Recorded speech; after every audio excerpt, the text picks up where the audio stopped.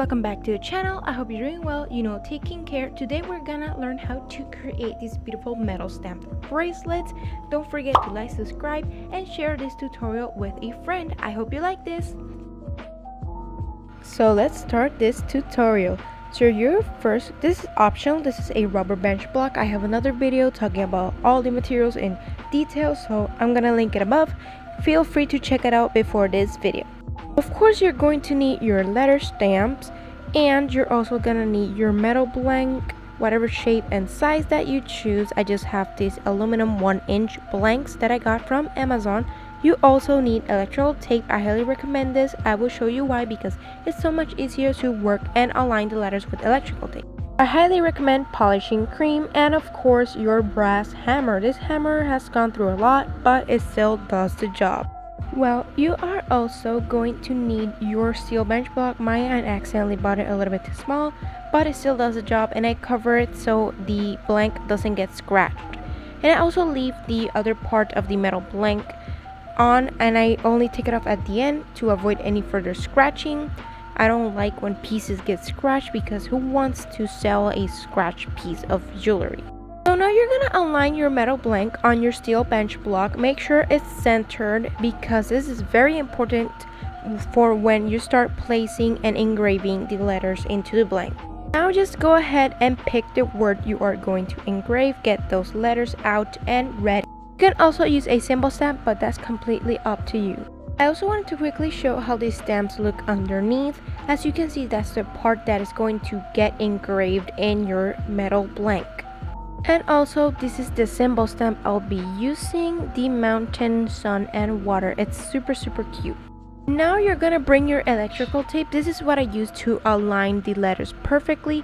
I just cut a couple of pieces and I start covering the top and the bottom, so I make sure to leave the center part to make sure that all the letters are gonna be exactly in the center of the metal blank. This is just a life hack that I learned from another fellow YouTuber who does a lot of hand engraved jewelry, so I picked up on that. As you can see, I just make sure to cover the top part and the bottom part, and you can also cover a little bit the sides to make sure you're getting that word center, but that will depend on how long is your word. After covering and checking that all the parts are going to be aligned and center, you just need to start engraving, and this is the part that gets a little tricky and sometimes takes a lot of practice to learn to get it perfectly. So you're just gonna start taking your stamps, like make sure you got all the stamps ready and your brass hammer too. Now it is time to take that first letter, in this case is letter V, and make sure the letter is being placed properly. Just double check, adjust all you need to, and use the electrical tape as lines to guide how your word is going to be placed. So for the brass hammer, basically don't smack it, just let the weight fall onto the letter stamp. Don't smack it too hard, because the engraving will be shown in the back side of the blank, and you do not want that. It doesn't look good, and it also bends the metal blank in the middle. Basically, I just did this twice per each letter. Some people do it twice, 3 times, 1 time, but I always do it twice to get that perfect engraving, because that is highly important. Because if you engrave too little, it will not appear as much. If you engrave too much, you might ruin the metal blank. So it takes a lot of practice, so I highly recommend to buy metal blanks in bulk so you can practice with a lot of these pieces, because also remember, these materials are very expensive. Some of them can be very expensive too, and it's just a lot of work. Also, some of these letters sometimes are tricky to place, like the letter S, for example. It's sometimes a little bit too curved, but it still came out looking pretty good. Now I just wanted to add that little symbol stamp that I showed before underneath the word. For symbol stamps, you do need to smack it with your soul and life, because since it's a symbol, it's much harder to get the engraving to show on the metal rather than letters. Letters are much easier to work with, letters and numbers actually, but symbols like this are much harder, and a lot of people say, yeah, just like smack it. Like, it's not the same as working with letters.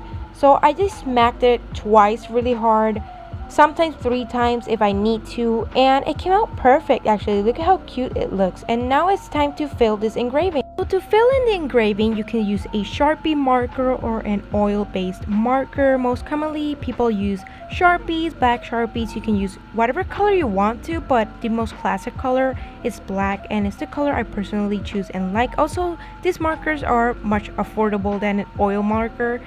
And now you're going to want to polish this, and I personally use polishing cream. Some people only use a polishing cloth.